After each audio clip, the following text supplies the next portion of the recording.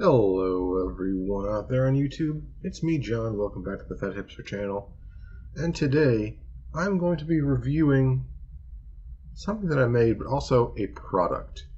Let me grab the product for you. Should have had it in better reach. This product is called Brewsy Easy Peasy Wine and Cider Making Kit, or mead if you prefer. This product is basically a make wine at your home and as easily as possible type product. So I bought this kit over a year ago. In this kit you get this booklet. It just tells you like instructions and really basic information about like the very simplest, easiest way to make wine at home.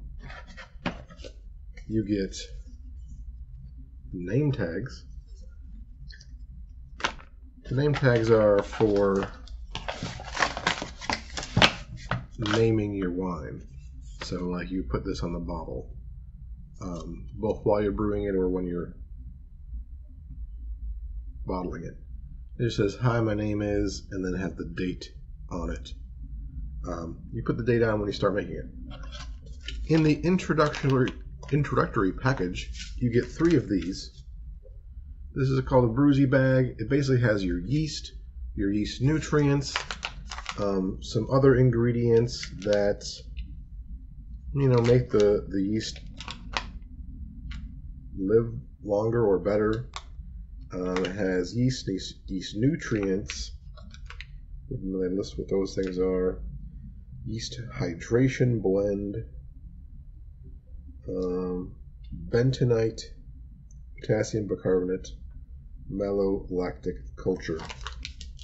So little things to try and help kill any bacteria that's in your brew that you don't want to contaminate your wine with. Bentonite is a little bit of a clarifying agent, so it kind of makes the wine a little bit clearer. Your wine nutrients, all those things to help you make the easiest wine you can with just a little bit of everything to help you out. Mostly, the important part is the yeast and the yeast nutrient. So basically you throw this into your big batch of whatever you're making. And basically it's a liquid that has some type of sugar that the yeast can eat.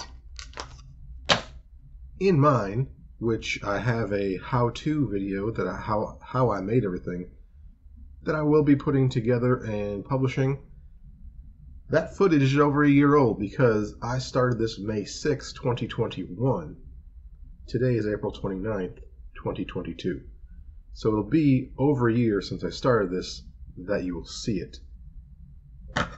You also get 3 of these, and you get 3 of these. So this is a bubbler, you could call it, or like an airlock. I think that's what they call it, it's an airlock. It has like this little rubber stopper. You put this in your bottle that you're brewing your wine in, and it's a few parts. So it has that, and then it has this part. So this has a little hole there. You can plunge it in that way. You could also flip it over and put it inside of that way if you have like a smaller top to it, and this will also fit on the top here. But most jars have a wider top. Put that in there. You fill that up with water. The line. After you put this in, it helps the wine be made. I also bought this stuff. This is Go Clear, also made by Brewsy. This doesn't come with the kit. It's just another thing to clarify. It has the bentonite that the regular mix has, but it has some other stuff in it as well. My how-to video goes over this stuff a little bit better, I hope. But just wanted to know what it was. And this is the wine that I made. This is a lemonade black tea wine. In the how-to video, you'll see that I got both of those ingredients from a specific place that's known for both those things. And I brewed it together. You can see there's a little bit of stuff on the bottom here. This has been sitting in my fridge for almost a full year now. And that's all the things that have settled to the bottom. I could probably do another filtration of this where you siphon it off into another bottle to get rid of that. But it didn't really matter too much to me, as it was just going to be sitting in the fridge for a year. I have already tasted this because this is just what I have left. I shared it with some friends. But there's one interesting catch to this video. This right here is a mead from Acolyte Meadery, and this was bottled in 2021. I think a little bit after this one, but relatively the same time. This is called, they named it Arnold Paul Mead. I named mine Open on Sunday. And you'll find out why if you watch my how-to whenever that comes out. But this is not made with Brewsy. This is made by my brother, who is part of the Acolyte Meadery, and he used traditional brewing methods for this. And I just realized I'm probably going to need a corkscrew for this, so I'm going to go grab one. And there we go. Anyway, so over a year, me and my brother had this idea. Well, I pitched it to him because I knew he brews wines and meads, that I would make a Brewsy wine. I've never made any type of wine or anything before in my life, but Brewsy says anyone can do it, so I did. My brother has been making meads for quite a while now, at least 5 or 6 years I want to say, probably more than that. So I would like to say that he is a little bit more perfected the art. So what we're going to do is I'm going to taste mine versus his, and we're going to see what Brewsy and someone who's never done it before, how would that compare to a more professional creation. So first, let's open them both up. His is going to take a little longer, so I'll start with that one. I've also been holding on to this one for a while now too. I believe he gave me this at Christmas, if I'm not mistaken.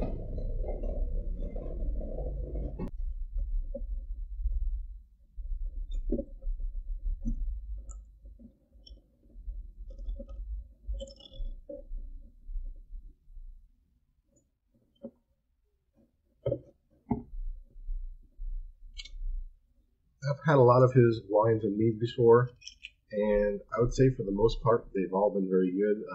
He also has made some beers that were very good.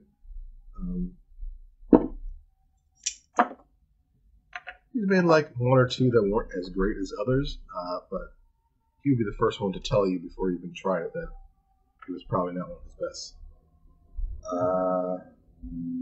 Let's go ahead and pour it out. 2 similar glasses. I'll pour a couple ounces in there.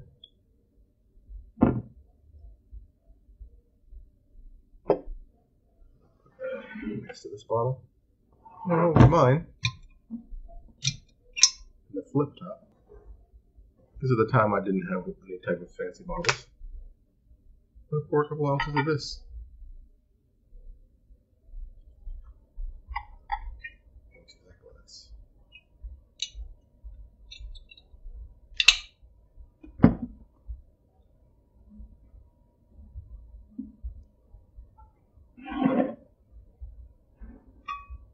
There we go.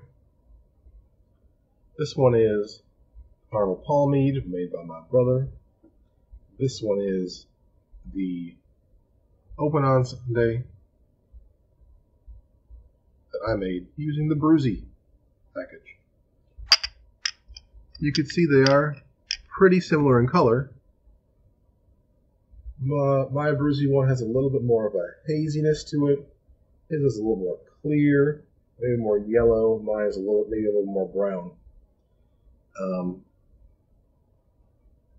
There is a lemon aspect and a tea aspect to both of these, whereas I used just pre-made sweet lemonade and sweet tea and mixed them at a 50-50 ratio. My brother did not do that. I'm not sure the exact methodology he used for it, but I know it's not what I did. So there's a lot of different aspects to this. I used Brewsy, he didn't. I am a beginner. He is a person who's done this for a while. And the specific ingredients were also different. So this is not like a one-to-one, is Brewsy as good as someone making it. It's just a fun thing that I decided to do. Without further ado, let's give them a smell and give them a taste. We'll start with mine. The Brewsy Open on Sunday.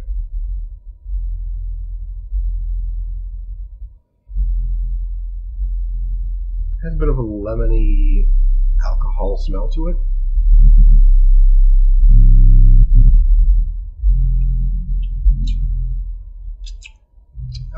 You get like a tart sourness of lemon.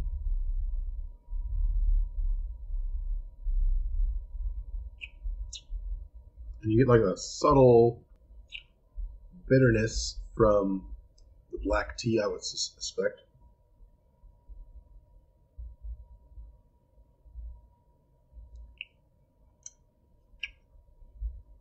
It's not bad. I actually haven't tried this for a while. I actually drank most of it when it was fairly new.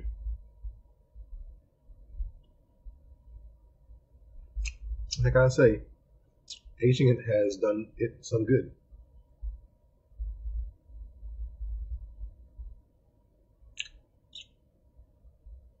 I would say it's not super dry, but it's on the dry side. There's definitely some residual sweetness to this. I will also say, I didn't put any like potassium sorbate or anything like that into this that would stop fermentation. So that's why I kept this in the fridge for a year, because at the point when I first started this and where I am now, I know a lot more about winemaking than I did then. Still not a ton, but I didn't make this preserved so that you could safely store it outside of refrigeration. And here we go. This is my brother's Arnold Palm Mead. The smell on this is more sweet.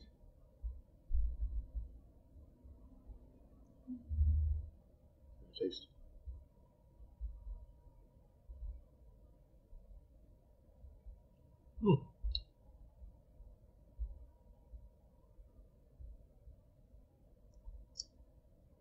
It's got a softer taste to it. It says this is an 8.4 alcohol by volume. I believe when I tested mine, it was about 12%.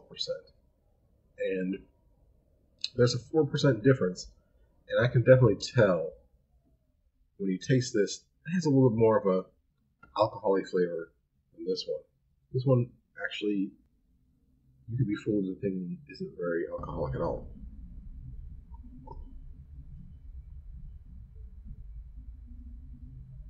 The lemon isn't as tart.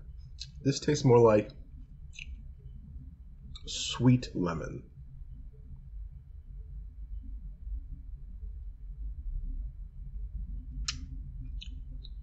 like a Meyer lemon.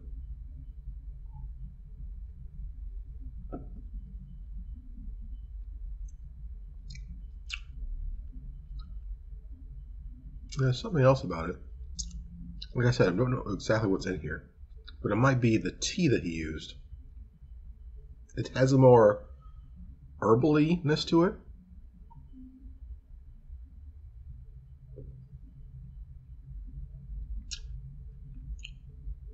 So this is more of a soft lemon with an herbal quality to it.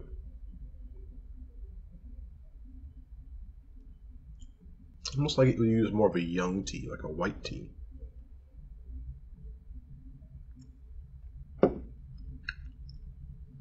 He did take some video, I believe, of this, and I'm encouraging him to publish that as a video of how he did this, just so this video can have two companion videos where I show my process and he shows his.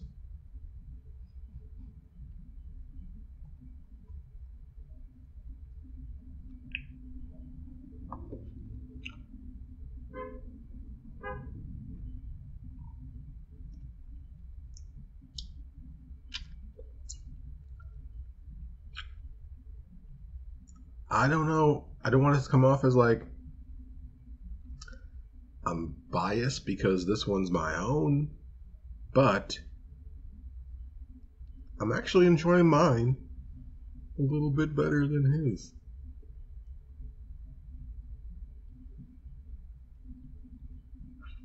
I like the little bit of sour that this has. It's not like it's gone bad sour. It's very palatable sour.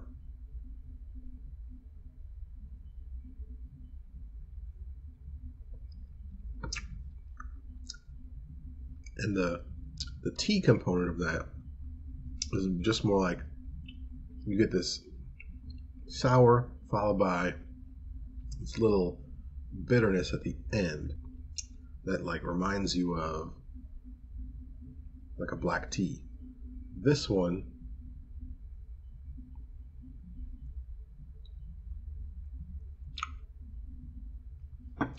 tastes like it was made with like a Meyer lemon, really fresh Meyer lemons.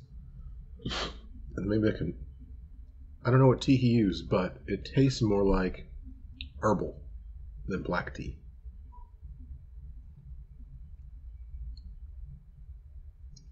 It has a more softer, rounder taste.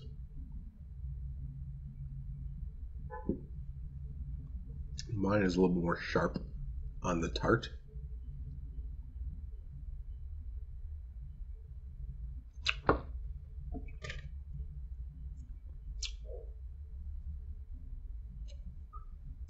I don't know. I don't know, brother.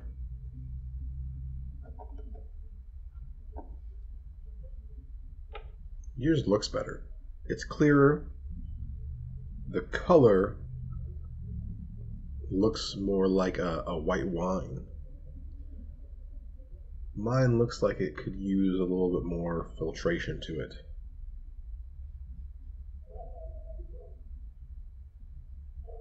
But I'm drinking them, and I enjoy mine better.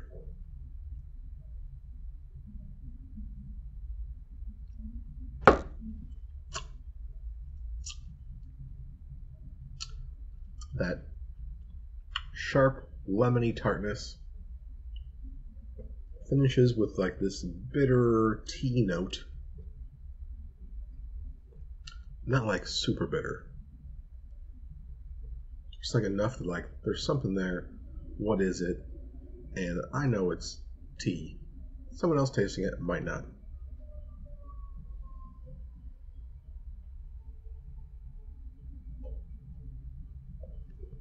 This one tastes like more like a sweet lemon.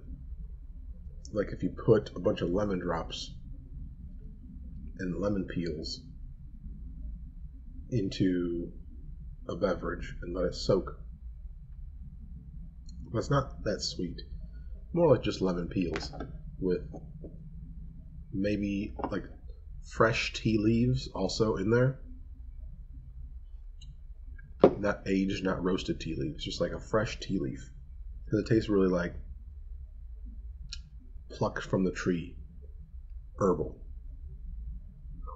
Neither one of them are terrible.